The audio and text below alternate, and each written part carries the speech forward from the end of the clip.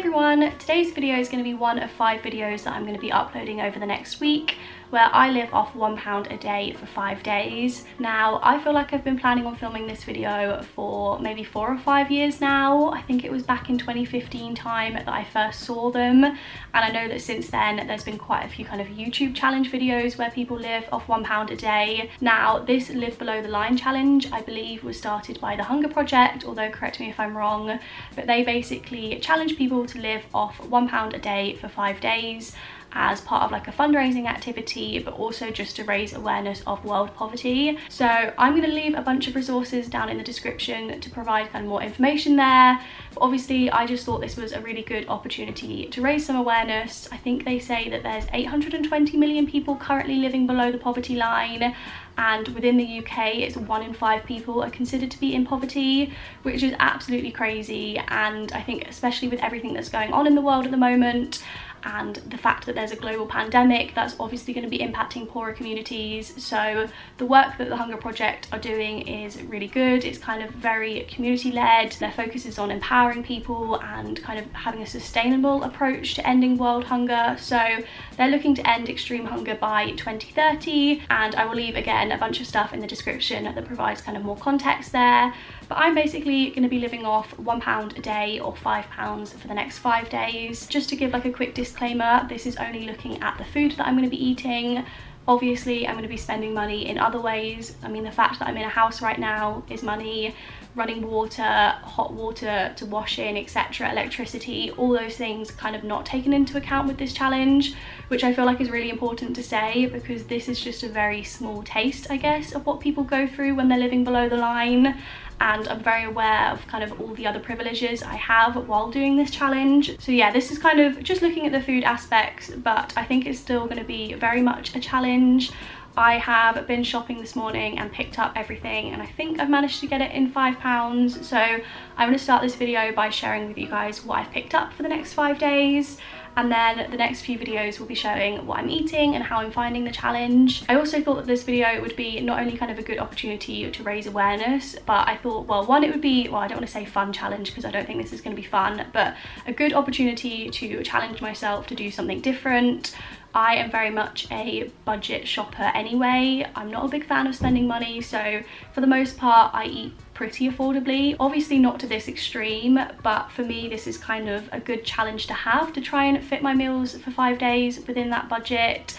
And I think as well, I know that a lot of you guys follow me from my university content and kind of eating cheaply as a student. So obviously, again, this is a very extreme example, but maybe it could give you guys a little bit of inspo of where you can find some more affordable foods or some more affordable meal ideas. But yeah, that is what these videos are going to be. Also from this, I'm going to start making some more kind of budget friendly meal idea videos. I have a couple on my channel already, but obviously if you guys are students or you're like me and you just want to live as cheap as possible, then hopefully they can give you some more inspo as well. But yeah, for the next 5 days I'm not going to be eating anything too exciting, especially once I've shown you guys my shopping. You'll see why. It's going to be very repetitive and I feel like I'm going to get bored of it quickly, but that is just the reality of this challenge. So I'm going to show you guys what I picked up today. So to start with, I actually went to 3 different places for my shopping, which I never do. I'm not someone normally who shops around. I prefer to just go to one place and get it all sorted. But obviously with trying to find the cheapest things, I figured it made most sense to go to different places to find those. So I looked online at Asda first. I put together like a shopping list of the things I was looking to get, and then I popped to Lidl before I popped to Asda to see if I could get anything from there that would be cheaper than I'd got on my list from Asda. So to start with the things I picked up from Lidl, I got this loaf of white sliced bread. This was 40p, so I think the one in Asda was like 46p.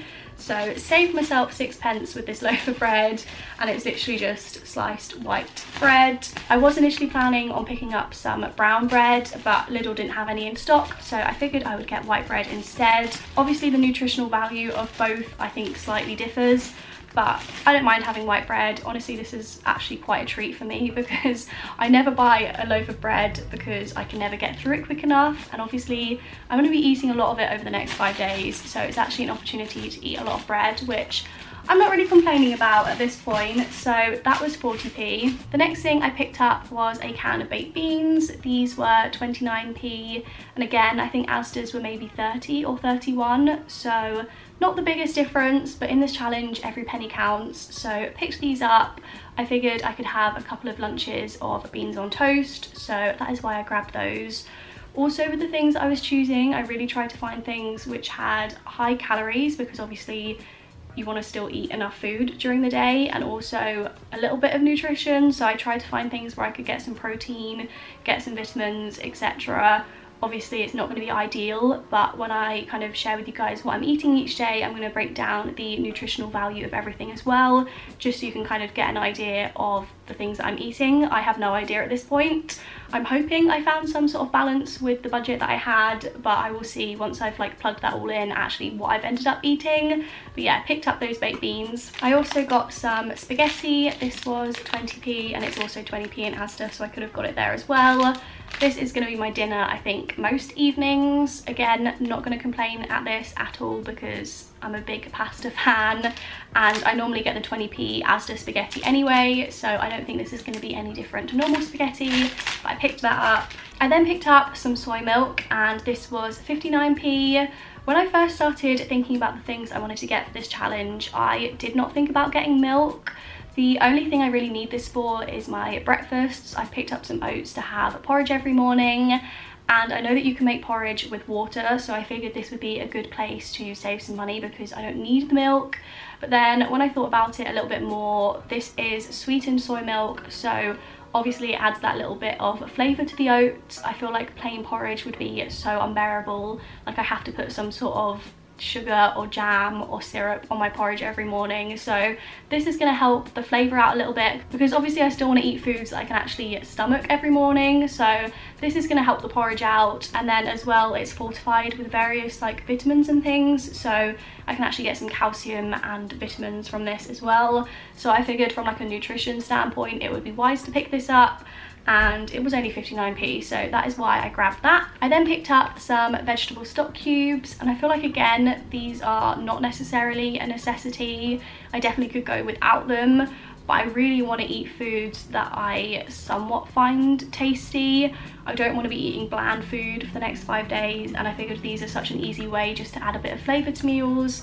I am planning on making some soup, and I just figured soup without any sort of salt or seasoning was just going to be so unbearable that I felt like I had to pick these up. So these are 36p, and obviously I'm not going to use the whole 12 over the next 5 days, but with everything I've counted it as if I'm eating everything over the next 5 days, if that makes sense.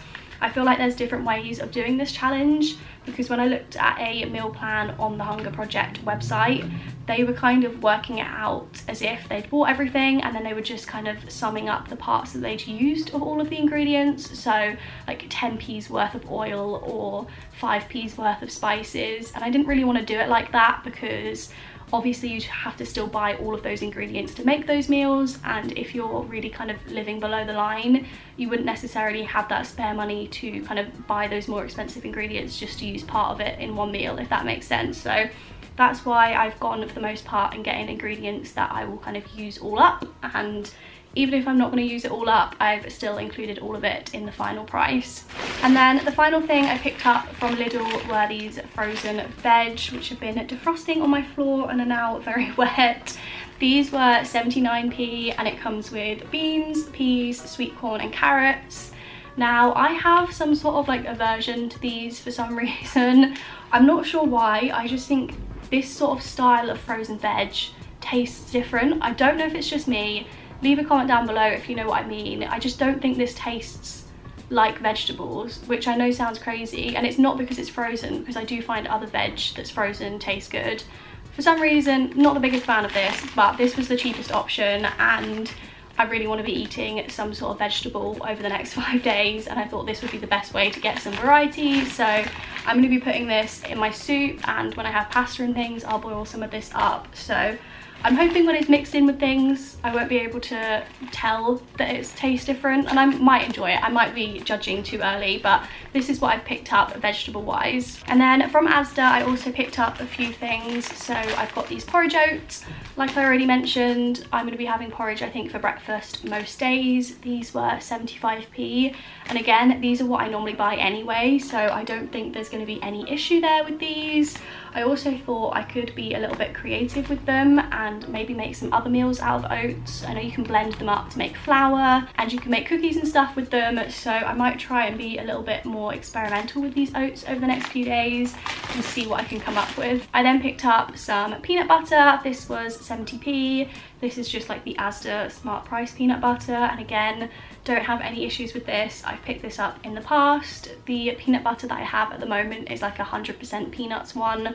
This is 88 and it's got things like oils and sugar and salt in. But I feel like during these 5 days, I'm gonna appreciate that oil and salt and sugar. So this is what I picked up for some protein and some fats. This is obviously quite calorie dense, so I figured it'd be a good way to fill me up. Gonna put some of this on my porridge in the morning, and I can have like peanut butter on toast and things as snacks as well. I then got some pasta sauce. This was 39p. This was surprisingly much cheaper. Well, I say much cheaper, like 10p cheaper in Asda than it was in Lidl, which surprised me because I feel like Lidl is known for being like the cheapest of the cheap. But found this in Asda for 10p cheaper, and it's just like a bolognese sauce. It hasn't got meat in or anything like that. It's basically just a tomato pasta sauce. So this is going to be my pasta sauce every evening when I have pasta. And I did think as well I might attempt to make a pizza with the oats as like the base, and then I could use this as like the pizza topping with some of the vegetables. So that might happen at some point. But yeah, I just picked this up mostly for my pastas. And then the final thing I picked up was these butter beans. This was 36p, and I figured I could add this to the soup that I'm planning on making to bulk it out a little bit, as well as having some extra protein. I think if I had a little bit more money, I would have bought 2 cans of these, because I know you can like mash them up and make kind of like spreads for toast and stuff with them. So I feel like that could be quite interesting. Maybe I'll hold a few of them back when I make the soup to try and make some sort of spread or dip, because I feel like that mixed with some stock cube could potentially work. I don't know, it might be gross. But yeah, that was the last thing that I picked up in Asda. And then the last things that I picked up were 2 bananas. And these were from a little market stall in town. So I got like a whole bowl of bananas for £1, and there were 10 in there. So I'm counting these as 10p each. I did intend to pick these up from the supermarket, but the ones they had in both Lidl and Asda were so green that I knew I wouldn't be able to eat them over the next 5 days, because I like my bananas much riper, and these look semi-decent, so that's why I got them from the market stall as well. I figured 10p per banana is probably pretty standard across supermarkets, so that seems like a fair price, and it takes the total up to £5 and 3p, I think. So technically 3p over, but when you divide that per day, it's like £1 and then not even a penny. It's like 0.06 or something. So £1, 1 penny a day. Technically over, but I feel like I'm gonna let it slide, especially because I did get things like the stock cubes where I'm not going to use all of it up. So that is my final haul of everything that I'm going to be eating over the next 5 days. It is actually already 5 p.m. I think on day 1. This morning for breakfast I just had plain porridge, because like I already mentioned, I have those Asda oats at home anyway, so I figured that would be the easiest thing to eat, and I literally just had it with water and it was not enjoyable. But that was my breakfast because I really didn't want to go shopping hungry, and I've not eaten lunch yet, so I'm going to make myself some beans on toast, I think, and that's going to be my very late lunch. And then I'll also show you guys what I'm having for dinner this evening.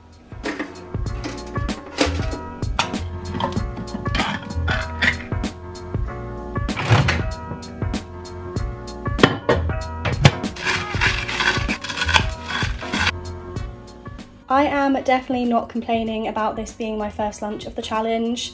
Might not be the most exciting thing, but I am a big fan of beans on toast.